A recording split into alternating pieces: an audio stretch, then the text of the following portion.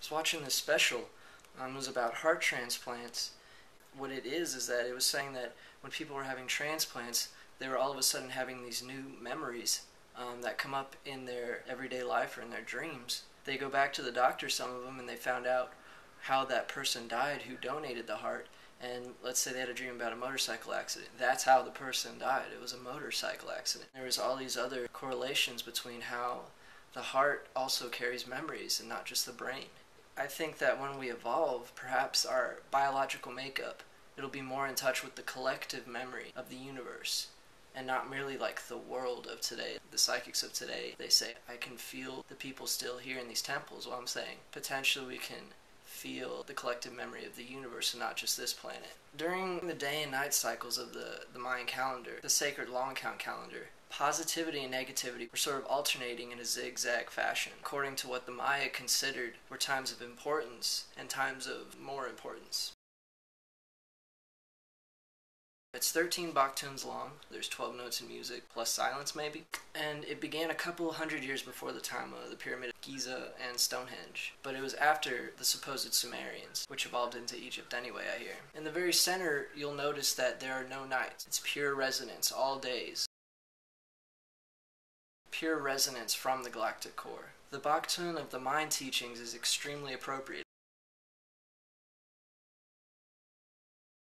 During this time you had the Greeks, Pythagoras, Lao Tzu, Taoism, the Buddha, Plato, Aristotle, and Zarathustra. Hopefully you also notice that when made thinner and taller, it looks like a circle with coils on its sides.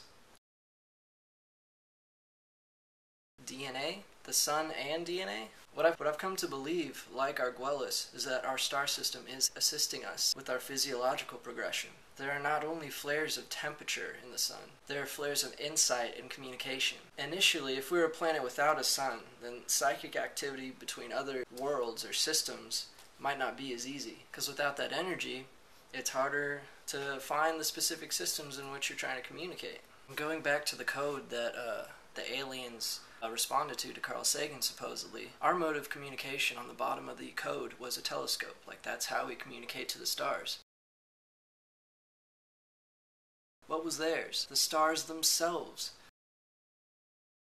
The very bottom represented their form of communication, which is psychic telepathy through each star system. And the weird thing about the crop circle is that it looks exactly like the sun sign in astrology, a circle with a dot in the very center, and then all the star systems are just connected through that beam of energy that Arguelles talks about, which will be complete on the winter solstice of 2012. I mean, I'm surprised there hasn't been like a crop circle that gives us a mushroom or some molecular formation that gives us a hint of some chemical that immediately allows psychic activity, like DMT for instance. When I was watching this UFO special about Area 51, they said they did find a piece of the spaceship.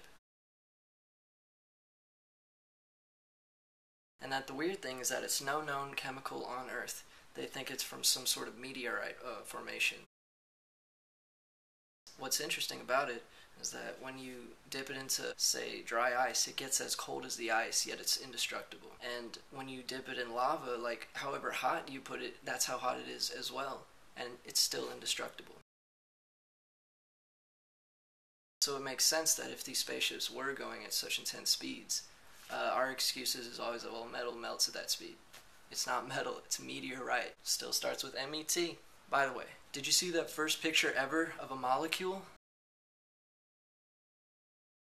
I mean, it's kind of crazy for my beliefs, because it's like they say you can't see single atoms without knowing where it's going, and you can't know where it's going without losing where it is. I mean, that's the Heisenberg uncertainty principle.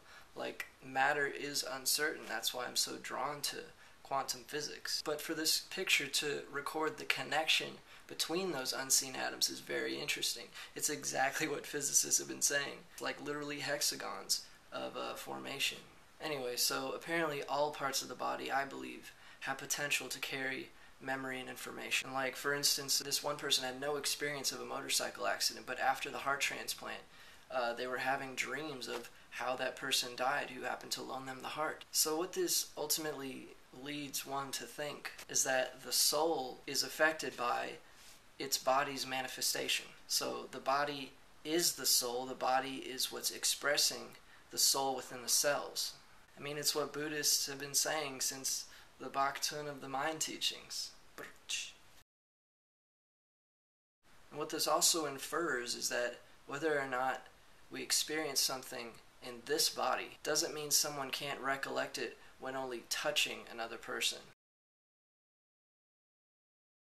Not necessarily like a whole transplant. Edgar Cayce had this gift. I mean, what is it in the energy of Pisces that allows so much affectation and potential to tap into the source? What part of their flesh is superior because the season in which they were brewed? It's definitely not the brain which is superior. Our zodiacal placements are our whole bodies. And when Nietzsche said perhaps the evolution of our consciousness is really the evolution of the body, we will rejoice in knowing the word of Quetzalcoatl has given us our hope.